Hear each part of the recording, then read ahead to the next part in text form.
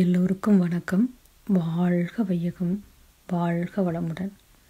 அன்பர்களே, இன்று பயத்தை அறிவால் வெல்லுங்கள் என்ற தலைப்பிலே சிந்திக்க இருக்கிறோம். அதாவது பயம் என்ற சொல்லானது உணர்வு நிலை. மனிதனுக்கு உணர்வு நிலையானது நான்கு வகைப்படும். அதாவது இன்பம், துன்பம், அமைதி, பேரின்பம் போல பயம் என்ற சொல்லானது தீய சக்தியினுடைய அந்த உணர்விலிருந்து வருகிறது.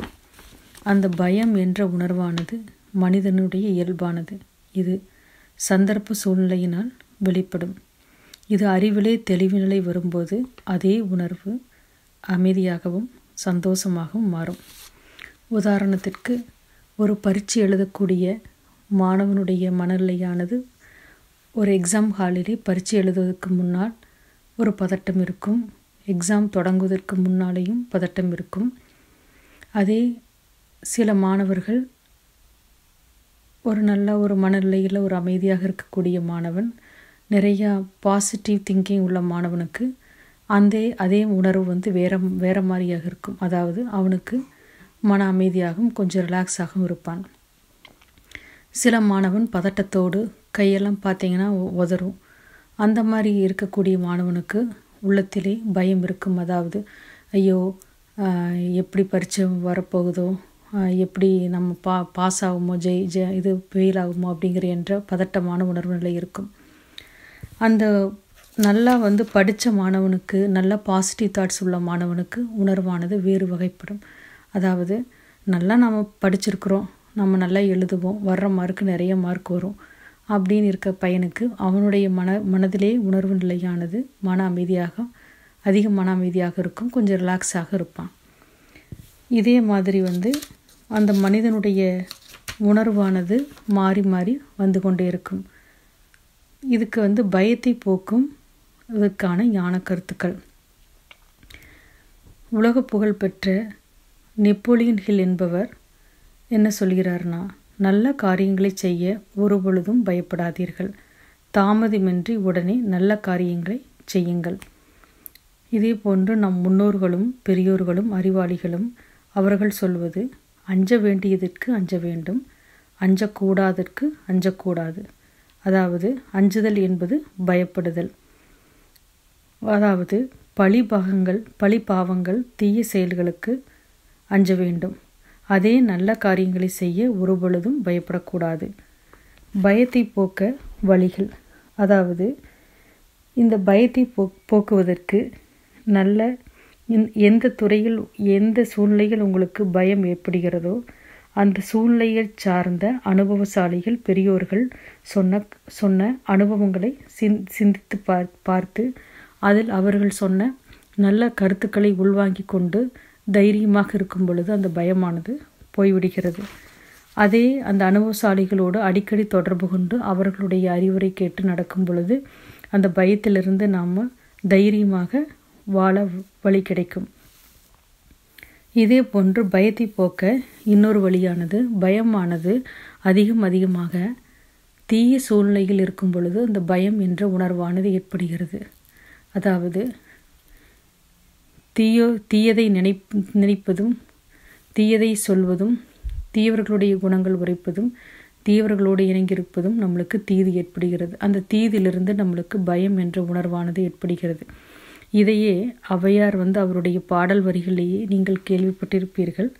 அதாவது தீயோரை காண்பதும் தீது, தீயார் சொல் கேட்பதும் தீது, தீயவர்களுடைய குணங்கள் உரைப்பதும் தீது, தீயவர்களோடு இணங்கியிருப்பதும் தீது. அதாவது தீயோரை உஷ்ண சுபாவம் உள்ள, கெட்ட சுபாவம் உள்ள தீயோர்களை கண்ணால் காண்பதே தீதாகிவிடுகிறது. அவர்களுடைய சொற்களானது கேட்கும் பொழுது நம்மளுக்கு தீது நடக்கிறது. அவர்களுடைய குணங்கள்னு அவர்களுடைய நடத்தைகள், அவர்களுடைய சுபாவங்கள், இவர்களுடைய குணங்களை பற்றி, நடத்தையை பற்றி மற்றவர்களிடம் நாம் பேசும் பொழுது நம்மளுக்கு தெரிந்தோ தெரியாமலே அந்த தீய சக்திகளானது நம்மளுக்கு துன்பத்தை தரும்.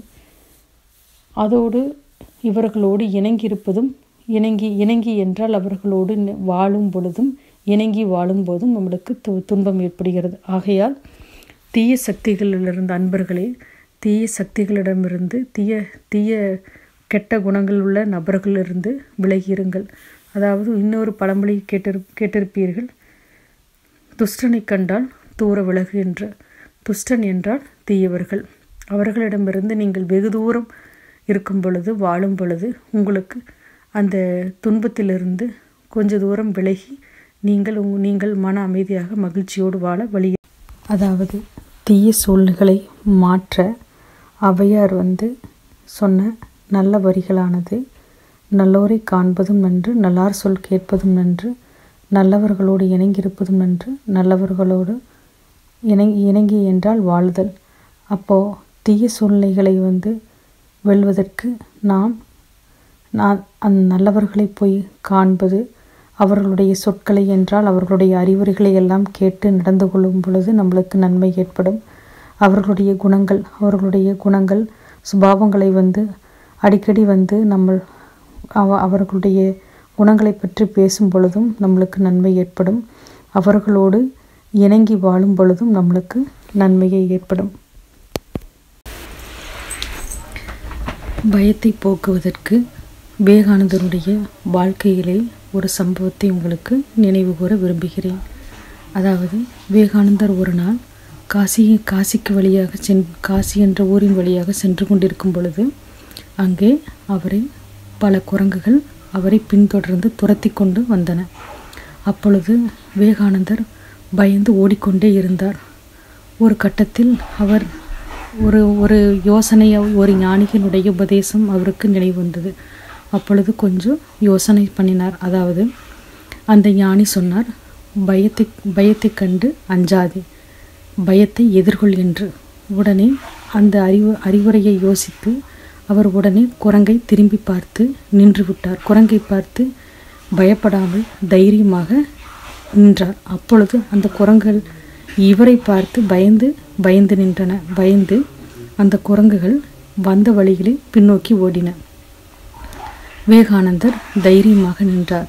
அன்பர்களே, இவருடைய வாழ்க்கையிலே நாம் கற்றுக்கொள்வது என்னவென்றால், பயம் என்ற பிரச்சனைகளை நாம் எதிர்கொள்ள வேண்டும். பயப்படக்கூடாது. பயத்தை எதிர்கொள்ளுங்கள், நீங்கள் தைரியமாக எதிர்கொள்வீர்கள். அடுத்து வள்ளலார் அவர் கூறுகிறார் பயத்தை பற்றி. அதாவது பயம் = 0 என்று சொல்லுவார். அதாவது ஒருபொழுதும் பயப்படாதீர்கள். அந்த பயப்படும் பொழுது நம்முடைய அறிவானது வளர்ச்சி அடைவதில்லை. எப்பொழுது ஒரு மனிதன் அமைதியாகவும் சுதந்திரமாகவும் ஆனந்த மனநிலையில் தெய்வீக நிலையில் இருக்கும் பொழுது அவனுடைய அறிவானது வளர்ச்சி அடைகிறது. அறிவிலே வளர்ச்சி பெற்று முழுமை பெறும் பொழுது அந்த ஆனந்த நிலையானது, மனமானது பக்குவ நிலை அடைகிறது. இதே போன்று ரமணர் கூறுவார், இந்த பயத்திலிருந்து நம்ம விடுதலை பெறுவதற்கு கடவுளிடம் பிரார்த்தனை அதிகமாக செய்ய வேண்டும். அதாவது ரமணர் சொல்லுவார், ஒரு ரயில் வண்டியிலே எவ்வாறு நாம் நம்முடைய சுமையினை, அதாவது லக்கேஜை எடுத்துக்கொண்டு போனால் இருக்கையில் அமர்ந்து கொண்டு நம்ம என்ன பண்ணுவோம், கீழே அந்த பையை அதாவது சுமையினை கீழே வைத்து விட்டு நம்ம ஒரு அமைதியாக சீட்டில் உட்காந்து நம்ம ரிலாக்ஸாக ட்ராவல் பண்ணுவோம். அப்போ நாம் என்ன பண்ணுறோம், லக்கேஜ் தலையில் சுமந்து கொண்டே செல்வதில்லை. அதே போன்று நாம் பக்தி மார்க்கத்தில் நீங்கள் கேள்விப்பட்டிருப்பீர்கள்.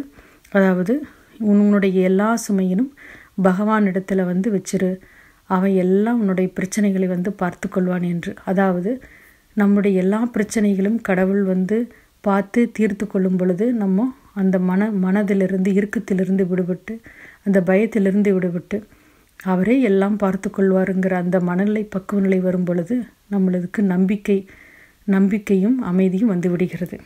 அவ்வாறு நம்முடைய சுமை என்ற பிரச்சனைகளை கடவுளிடத்தில் வைத்துவிட்டு நம்முடைய வாழ்க்கை என்ற ரயில் எப்படி இழுத்து செல்கிறதோ அதே போன்று கடவுள் நம்மளுடைய வாழ்க்கையை முன்னோக்கி இழுத்து கொண்டு போவார். அதாவது வாழ்க்கையை அமைதியாகவும் சந்தோஷமாகவும் அவரே வழிநடத்துவார். இன்னொன்று, முருகனுடைய படத்திற்கு கீழே நீங்கள் பார்த்திருப்பீர்கள். அதாவது ஒரு வாசகம், யாம் இருக்க பயம் ஏன் என்று. அதனுடைய உட்பொருள் என்னவென்றால், யாம் என்றால் அங்கு இறைவனை குறிக்கிறது. அதாவது உங்களுக்குள்ளாகவே இறைவன் இருக்கும் பொழுது நீங்கள் உங்களுக்கு துணையாக உங்களுக்குள்ளாகவே எங்கும் நீக்கமர எல்லா இடத்திலும் இறைவன் இருக்கும் பொழுது நாம் ஏன் பயப்பட வேண்டும் என்று கருத்தினை வெளிப்படுத்துகிறார்கள். அடுத்து, இந்த பயத்தினால் நம்முடைய உடலானது எவ்வாறு வேதியியல் மாற்றம் ஏற்படுகிறது என்றால், இந்த பயத்தினால் அறிவு தடுமாறுகிறது. ஆகையினால் பயத்தினால் இதயம் பாதிக்கப்படுகிறது. இந்த இதயம் பாதிக்கப்படுவதனால் இதய சம்பந்தமான நிறைய பிரச்சனைகள் தொடங்குகிறது. உளவியல் ரீதியாக சொல்லுவார்கள், எல்லா உடலில் உள்ள 80% வியாதிகள் அனைத்தும் மனதினுடைய பிரச்சனைகளிலிருந்து உருவாகிறது என்று. அதாவது பயத்தினால் இதயம் சம்பந்தமான பிரச்சனைகள் ஏற்படுகிறது, இதனால் உடல் பிரச்சனைகள் ஏற்படுகிறது. ஆகையால் அன்பர்களே, எந்தெந்த சூழ்நிலையில் தைரியமாக இருக்க வேண்டுமோ அந்தந்த சூழ்நிலையில் தைரியமாக மனதை வைத்து கொள்ளுங்கள். அடிக்கடி நல்லதையே நினையுங்கள், நல்லதே நடக்கும். துணிவே துணை என்று அடிக்கடி நினைத்து கொள்ளுங்கள். கடவுளிடம் அதிகமான நம்பிக்கை கொள்ளுங்கள், பிரார்த்தனை செய்யுங்கள், தியானம் பண்ணுங்கள். அமைதியாக ரிலாக்ஸாக தனிமையில் அமர்ந்து அமைதியாக ரிலாக்ஸாக மனதை வைத்து கொள்ளுங்கள். மனம் எவ்வளவு அமைதியாக இருக்கிறதோ அந்த அளவுக்கு அறிவானது வளர்ச்சி பெற்று நீங்கள் வாழ்க்கையிலேயே மன அமைதியும் நிம்மதியும் மகிழ்ச்சியும் என்றென்றும் வாழ்வீர்கள். ஆகையால் மனதை அமைதியாக வைத்து கொள்ளுங்கள். இத்துடன் இந்த உரையை நிறைவு செய்கிறேன். வாழ்க வையகம், வாழ்க வளமுடன். உங்களுக்கு இந்த வீடியோ பயனுள்ளதாக இருந்தால் லைக் பண்ணுங்கள், ஷேர் பண்ணுங்கள், சப்ஸ்கிரைப் பண்ணுங்கள். மேலும் பயனுள்ள வீடியோக்களை பெற பெல் பட்டனை அழுத்துங்கள். தேங்க்ஸ் ஃபார் வாட்சிங்.